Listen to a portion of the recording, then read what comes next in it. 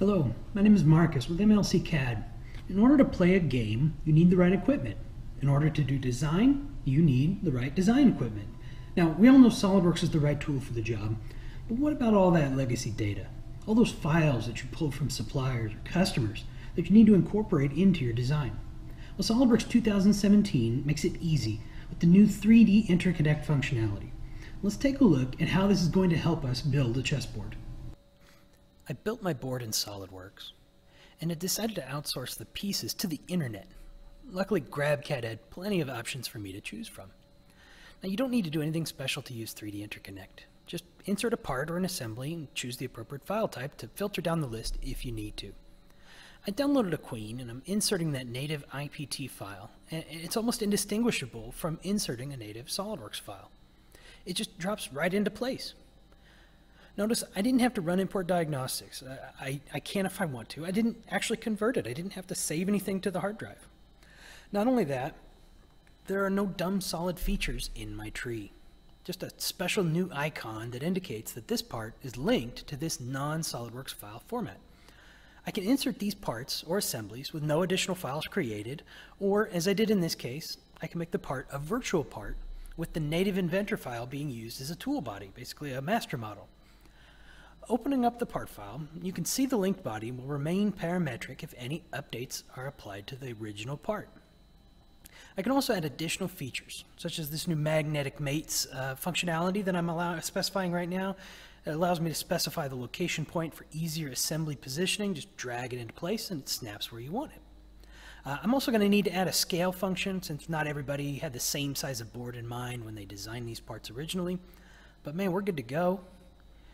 And so next, I'm going to open up a CATIA V5 part. Now, CATIA V5 used to require an additional license for the converter. They've included that functionality now in SolidWorks Premium. So if you have SolidWorks Premium, you can now open up CATIA files directly inside SolidWorks. Again, same song and dance. Don't need to worry about import diagnostics since I'm not really converting and I'm not needing to clean up this geometry. Simply drop it into place. I'll grab a few more real quick. The next one we're going to grab is going to be the file format for Siemens NX, which is a very similar file format to ProE, the PRT file. This one came in really small, so we'll have to clean that one up a little bit. I'll use this new positioning dialog or the make rotation dialog to quickly get it in the right orientation to make it easier to locate it downstream. The next one I'll go ahead and add is going to be this solid edge part. Another Siemens product, another common product that's very difficult to work with because of the proprietary nature of the file format. It's very easy to just bring it right in. Again, very little format or very little modification required. And I do have to scale these. I do have to go add these magnetic mates to them so that it's easier to work with. It'll make gameplay a little bit easier down the road. And you'll see that as I make these changes and as I apply these features, there's nothing different about my workflow than what I was doing inside SolidWorks.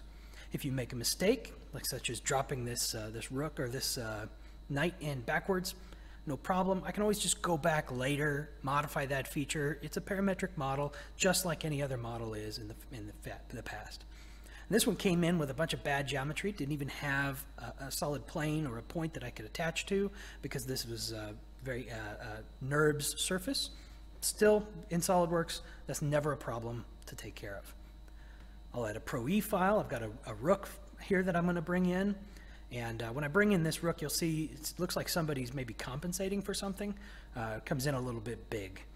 So what I'm going to do is just go and size that one down, scale it to a more usable and appropriate size. Now you do have the ability to break that link and it'll look exactly like it used to previously, where you have that imported body. And very often you want to use things like FeatureWorks.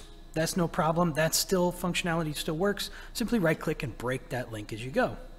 Now one last file format we support, no big surprise, SolidWorks.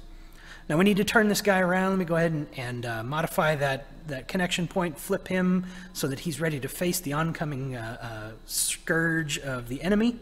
And once I update that connector, he'll be ready to roll. Just need to make a few copies of some of these parts, maybe make a couple of additional pawns, maybe grab hold of all these various different pieces now that they're done and apply an appearance to them. These are going to be the white team, so I'll just go ahead and box select and apply my appearance, just like I normally would inside of SolidWorks. With the 3D Interconnect functionality in SolidWorks 2017, it's easier than ever before to work with non-native CAD documents.